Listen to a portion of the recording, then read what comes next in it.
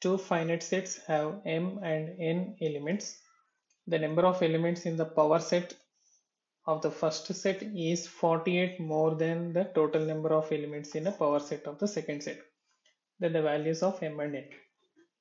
Since we know that power set is nothing but set of all subsets, let two finite sets be A and B. Let A and B are two finite sets.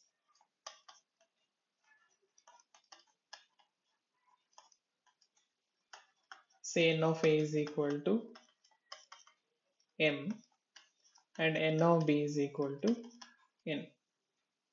The number of power sets of first set. Number of power sets of set A is equal to total number of subset, that is 2 to the power of m, and number of power sets of set B is equal to 2 to the power of n. Now what is the condition given here?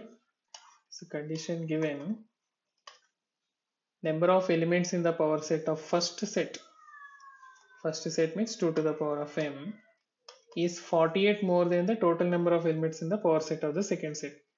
The second set power set total number of elements is 2 to the power of n, and by this 48 more, and this can also be written 2 to the power of m minus 2 to the power of n is equal to 48.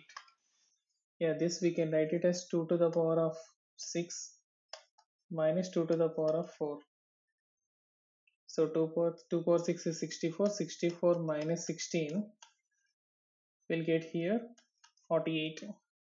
Okay, and so we can, comparing both sides here, we can get m is equal to 6 and n is equal to 4. And n is equal to 4. So number of elements in A, that is n of A is equal to 6 and n of B is equal to 4. So this is your answer, 6 and 4, option C.